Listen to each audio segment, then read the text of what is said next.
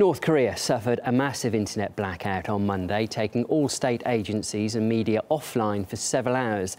The US declined to say whether it's responsible in light of the row over the humiliating hack attack on Sony Pictures, which Washington blames on Pyongyang. It's another tantalizing twist for American media, which has slowly become obsessed with the small communist country. Marina Portnaya looks at the headlines. North Korea making a new threat against the United States. The North Korean military cyber soldiers. In a few short years, a member of the so-called axis of evil has become the axis of mainstream media attention. Last week, Rodman hanging out and partying with the North Korean leader Kim Jong-un. From basketball stars to a satirical Hollywood movie. You want us to kill the leader of North Korea? Yes. What?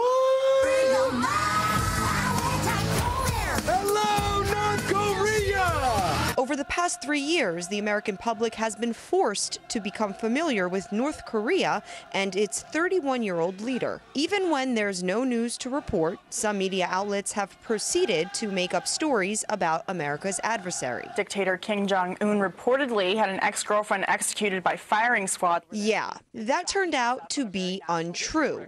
And then there was this. A Chinese newspaper says the uncle of North Korean leader Kim Jong-un was eaten alive by a pack of ravenous dogs during his execution last year. Kim's uncle was executed for stealing government funds, but no dogs were involved. The widely reported story came from a Chinese satirist who was poking fun at the notorious North Korean leader on social media. And then, of course, this month has seen a major spike in North Korea-related news. U.S. officials say they have proof North Korea is behind that Sony hack attack. Pyongyang denied involvement in what it called a righteous hack on Sony Pictures. The biggest corporate cyber attack in history ultimately caused Sony to cave in to cyber terrorists and not release The Interview, a satirical movie about a fictional plot to assassinate North Korea's leader. But have no fear, an adult film studio is keeping the spotlight on Kim, announcing plans to produce a pornographic parody of The Interview.